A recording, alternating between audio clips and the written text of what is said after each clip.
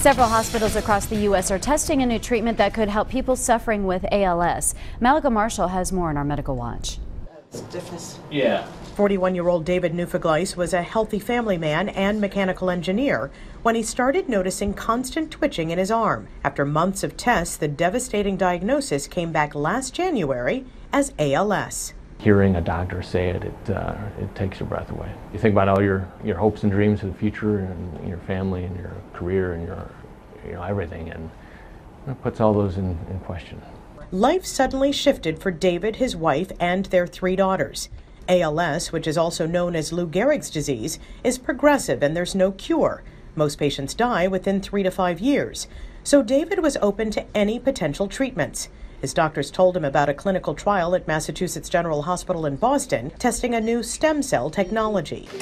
The treatment from Brainstorm Cell Therapeutics uses the patient's own stem cells. They're multiplied and matured to make them behave more like brain cells, then injected back into the patient where the cells help repair the brain and spinal cord. Researchers hope the treatment can decrease brain inflammation that causes worsening of ALS. These stem cells from people's own bodies can act as anti-inflammatory, like an anti-inflammatory drug. The disease has already affected David's balance and his hand movements, but he says he's grateful to take part in the study. My hope for this trial is that finally ALS patients have a powerful weapon they can fight their disease with.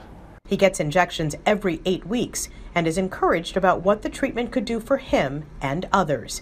Dr. Malika Marshall, CBS News, Boston. About 200 people are being recruited to take part in this clinical trial. 3 previous smaller trials showed some positive results. Josh?